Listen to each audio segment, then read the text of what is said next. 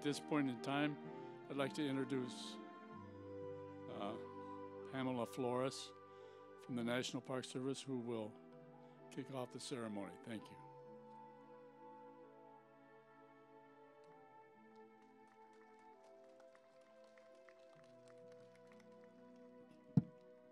Definitely is a hard act to follow after Jim, but good afternoon.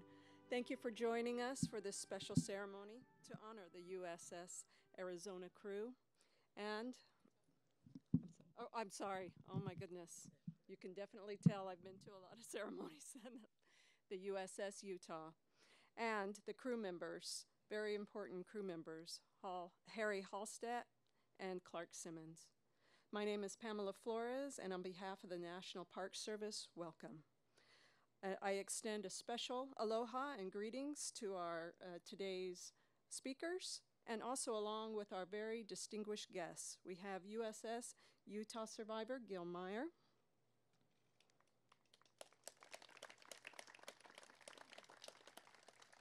We have USS Pennsylvania survivor Dalton Walling. And we have a Pearl Harbor survivor, John Matruse. Thank you for taking that journey to be here with us today. We are honored. We also have Mary Cray and her daughter Nina. We have the family of Harry Hohstadt.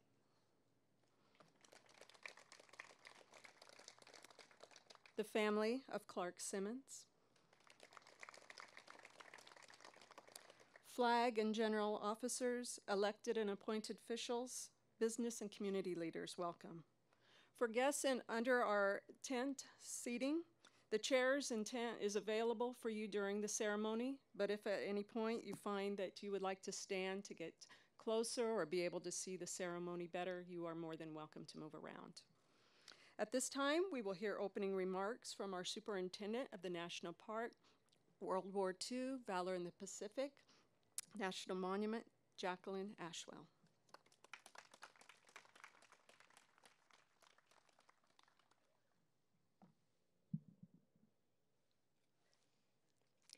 Good evening, everyone, and aloha. Welcome to our survivors, families, everyone gathered here tonight. It's an honor to be here with all of you on the eve of the 76th commemoration of Pearl Harbor Remembrance Day. Each year, we gather here to honor the 58 sailors who lost their lives when the USS Utah was hit by 2 Japanese torpedoes, one of the first ships to go down in Pearl Harbor on that day. We remember the valor of men such as Chief Water Tender Peter Tomlik, who, when he realized that the ship was capsizing, he did not run for safety, but he instead realized that he needed to stay at his post, because if he could stabilize the boilers, a lot of people would be able to escape with their lives. And so he stayed, and he allowed for others to go on to fill long lives. But he ran out of time. He and 57 other men ran out of time. And so each year we gather to remember their sacrifice. Today is particularly special.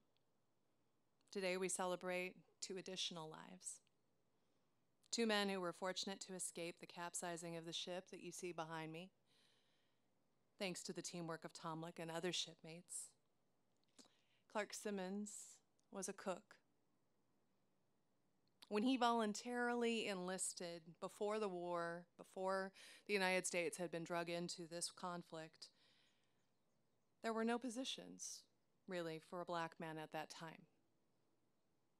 He said that all one could really do back then was be a porter or shine shoes, make beds, serve meals to the officers.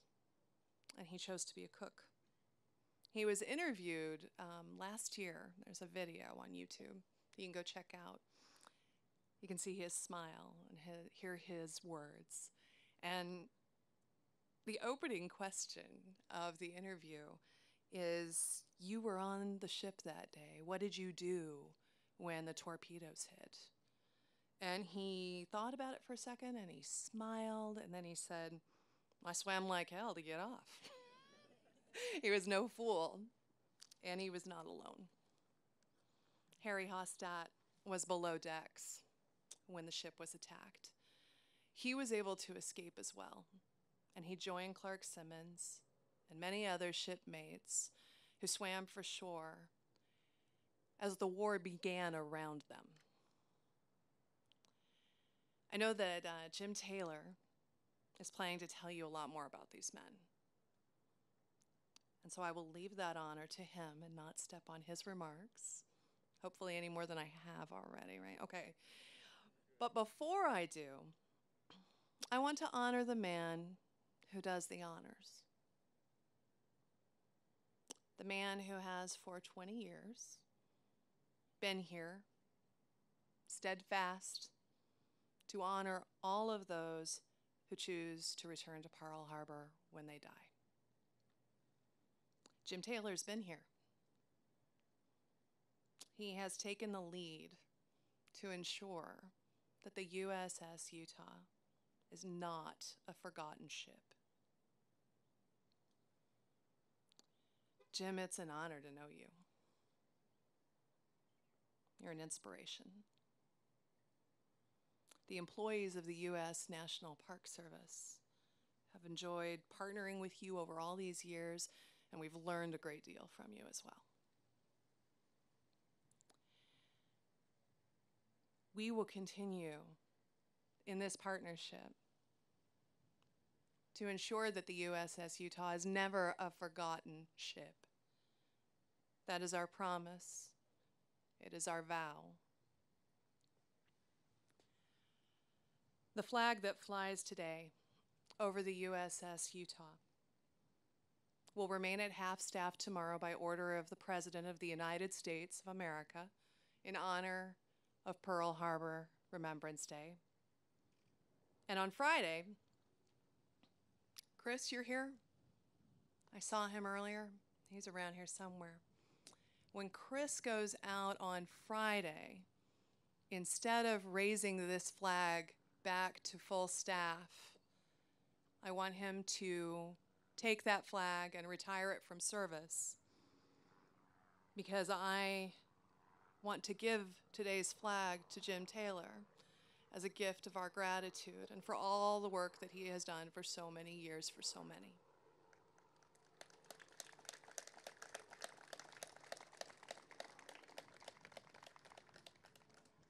Thank you. You know, one of the things that I always find particularly touching, or there's no word for it really, when I'm here at this memorial and next to this ship, is all the souls that are here with us. The men of the Utah, men like Clark Simmons and Harry Hohstadt, but also all of those who survived countless other dangers, but were faced with the decision and decided to return here. Their ashes are here. They're mixed together by the current, mixed with the sediment of the harbor, forever becoming a part of one another and a part of this place. Thank you for being here this evening with us to honor the men of the USS Utah, to honor the countless others who rest here, who served their country with distinction and honor, and to celebrate the lives of Clark Simmons and Harry Hohstadt. Thank you for joining us. It is now my extreme honor and privilege to introduce Jim Taylor. And I have a little bit of a bio that I was just given. You guys want to hear the bio? Okay, because yeah, let's do this. All right. Master Chief Taylor enlisted in the U.S. Navy in October 1956 in his hometown of Toledo, Ohio. After recruit training, he was temporarily assigned to Public Affairs, 12th Naval District, then attended Yeoman Class A School in Long Beach, California. Upon completion of the school, he was assigned to the USS Herbert J. Thomas, DDR-833, and did one deployment, which included his successful crossing of the equator and becoming a shellback. After a tour there, he was sent to U.S. Naval Station Sangley Point in the Philippines, where he was on permanent shore patrol. There he met his wife, Nora. They've been together for 56 years. He then received orders to the USS Higbee, DDR-806. Jim was then transferred to the Naval Reserve Training Center in Cincinnati, Ohio. Follow-on assignments were at Commander Fleet Air Hawaii at Barbers Point, Hawaii U.S. Proteus, AS-19, on Guam, pre-commissioning detail at Naval Facility Barbers Point, USS Robert E. Peary, FF-1073 at Pearl Harbor, and Commander Patrol Wing 2 as Command Senior Chief. He was then selected to attend the Navy's then new Senior Enlisted Academy, where he assisted in writing the original curriculum for the school. After sea, he went to the Navy Support Office in Italy, then to the Intelligence Center Pacific at Camp Smith, both in CMC positions. Jim closed out his Navy career as Command Master Chief, Patrol Squadron 22 at Barbers Point, retiring July 1st, 1989. His military decorations include the Meritorious Service Medal, Joint Service Commendation Medal, Navy Commendation Medal, Navy Achievement Medal, Good Conduct Medal, 8 awards, and various unit citations. Jim continued to serve our country as a civilian for 18 years as the assistant officer in charge of the Naval Brig Pearl Harbor. For the past 8 years, he's been a volunteer, coordinating events for our Pearl Harbor survivors. Please give a warm welcome to Jim Taylor.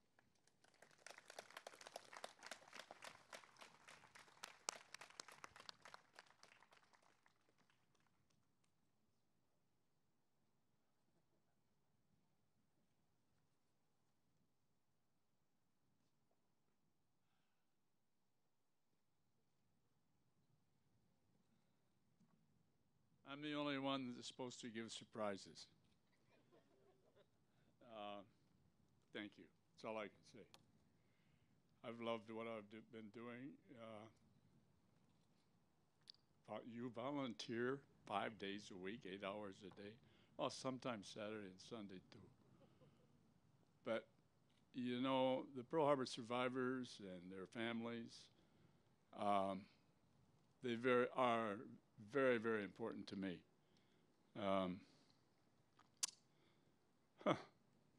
She stole all my marks too.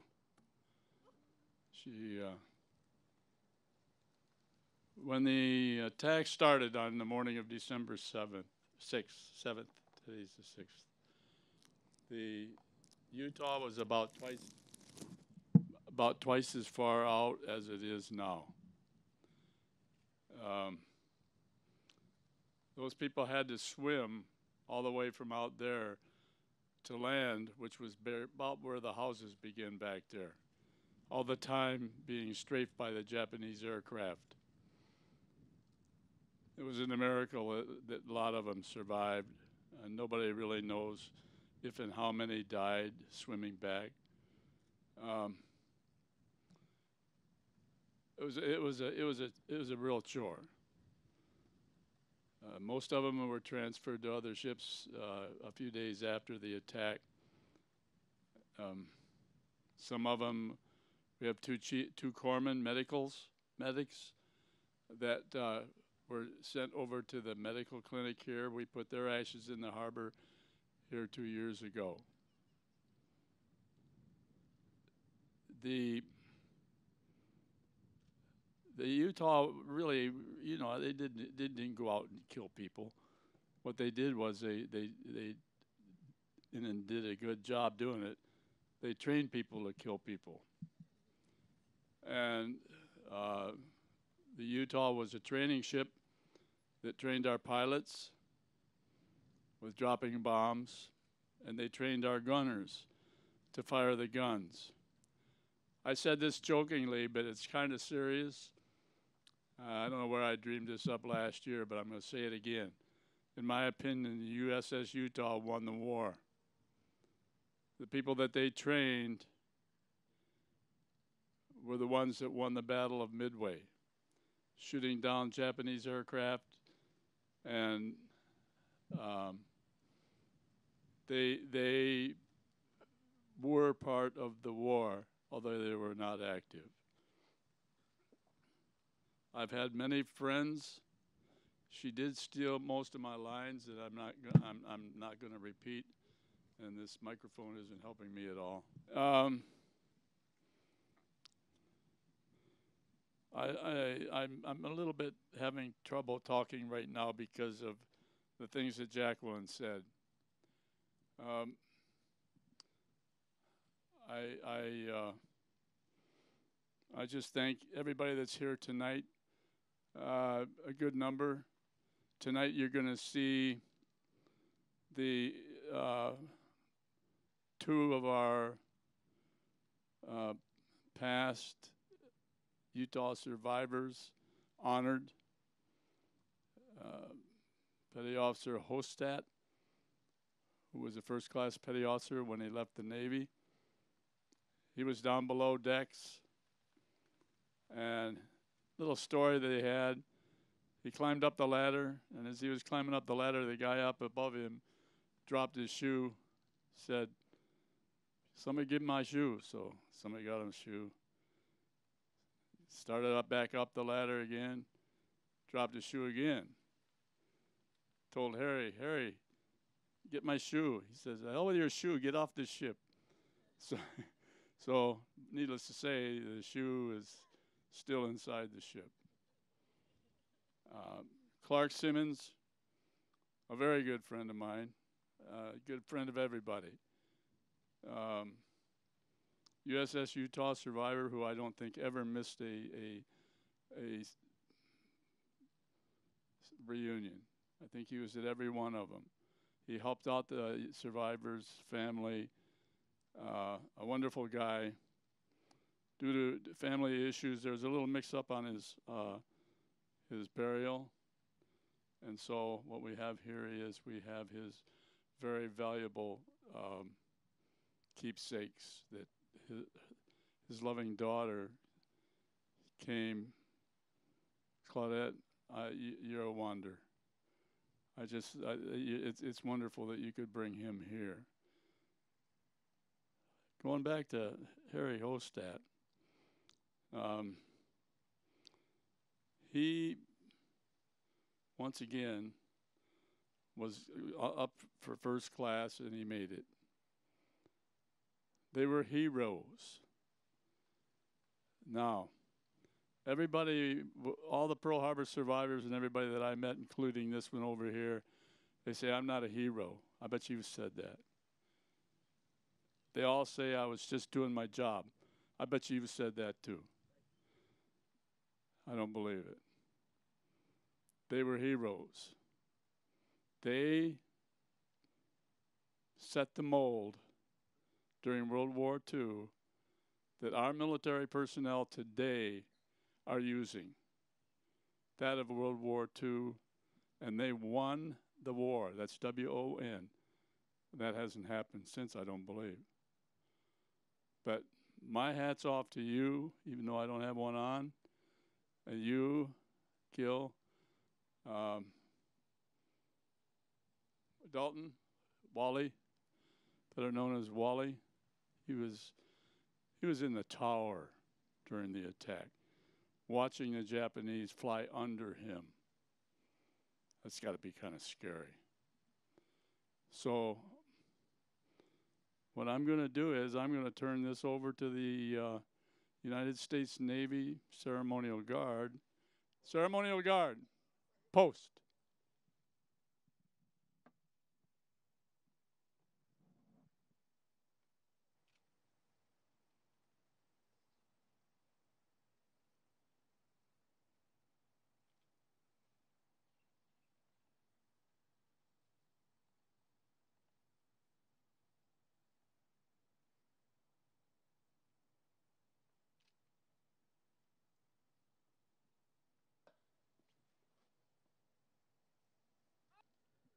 So we have gathered here as family and friends and shipmates and grateful Americans. We have gathered here in this memorial site in loving memory of First Class Petty Officer Harry Hohstadt and Lieutenant Commander Clark Simmons. For although they are departed from this world, they live on in our hearts and in our fond memories. As people of faith, we can take comfort in the belief that God cares for us in good times and bad throughout our lives and has prepared a place for us in heaven. In 1 John 14, 1 through 6, Jesus comforts his disciples with these words. Do not let your hearts be troubled. Trust in God and trust also in me. In my Father's house are many rooms. If it were not so, I would have told you. I'm going there to prepare a place for you, and if I go to prepare that place for you, I will come back to take you to be with me, that you may also be where I am. I am the way and the truth and the life. No one comes to the Father except through me. So in times like this, although we will still experience grief and sadness, we can also take comfort in the belief that God is with us, and he has received our loved ones into his heavenly kingdom, and will send his comforter to be with us in our sorrows. In 23rd Psalm we read, the Lord is my shepherd, I shall not want. He makes me to lie down in green pastures. He leads me beside still waters. He restores my soul. He leads me in the path of righteousness for his name's sake. And even though I walk through the darkest valley, I will fear no evil, for you are with me. Your rod and thy staff, they comfort me. You prepare a table before me in the presence of my enemies. You anoint my head with oil. My cup overflows. Surely goodness and mercy shall follow me all the days of my life, and I will dwell in the house of the Lord forever. God has created us as spiritual beings to live in a season in our human forms, but God has also created us to live on in spiritual form forever. Christ has overcome death in his resurrection, and through Christ we also will become victorious over death. Let us pray. Gracious and eternal God, I pray that your Spirit will rest upon these families and all those who have gathered here this evening. May your blessings be upon them and your comforter be with them to bring your peace, giving them the reassurance of your love for them in their times of sorrow. We have gathered here at the USS Utah Memorial in loving memory of First Class Petty Officer Harry T. Hohstadt and Lieutenant Commander Clark Simmons. They will be missed by all those who knew them, and although they are no longer with us in body, they live on in our memories, and we can take comfort in the belief that their spirits live in heaven as we trust in your promises of eternal life. So may we always abide in your peace, living in the hope that through your grace we will live on forever in your heavenly kingdom. For it is in your most holy name that I pray. Amen.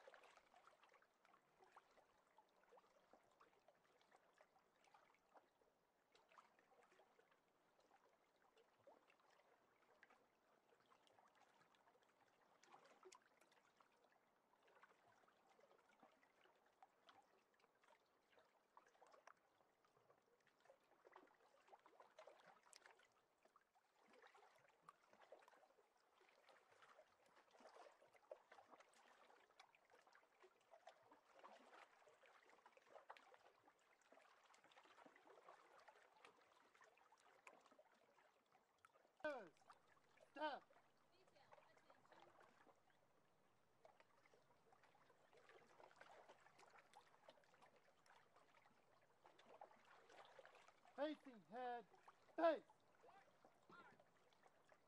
Forward, march.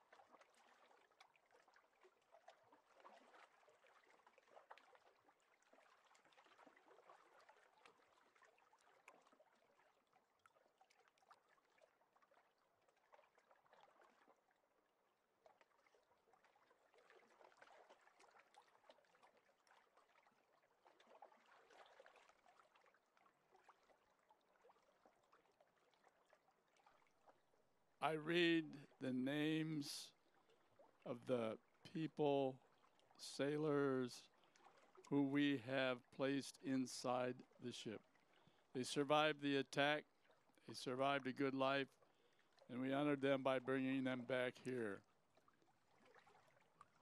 Robert Boykin, Robert Johnson,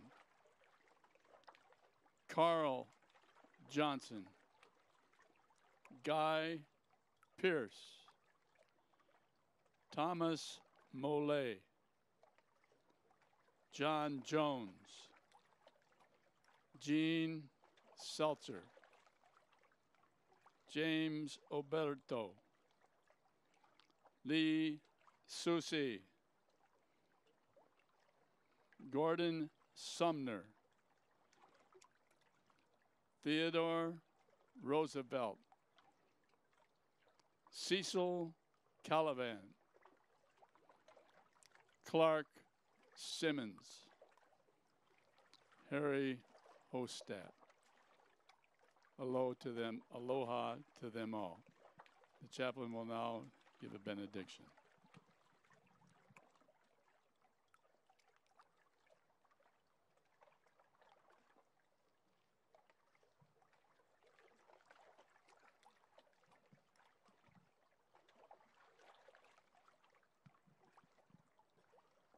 Let us pray. Gracious and eternal God, I pray that your Spirit will rest upon this Ohana and all those who have gathered here this evening. May your blessings be upon them, and may your Comforter bring us peace and give us reassurance of your love.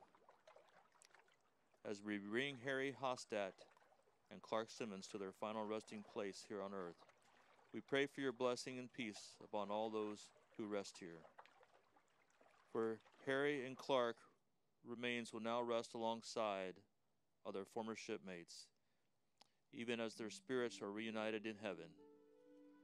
So we pray that you bring Harry, as we bring Harry to his final resting place, we consecrate this place with our prayers and with our tears. But we rejoice in the knowledge to know that your Holy Spirit, we will someday be reunited with our loved ones in heaven as well. For it is in your most holy name I pray. Amen.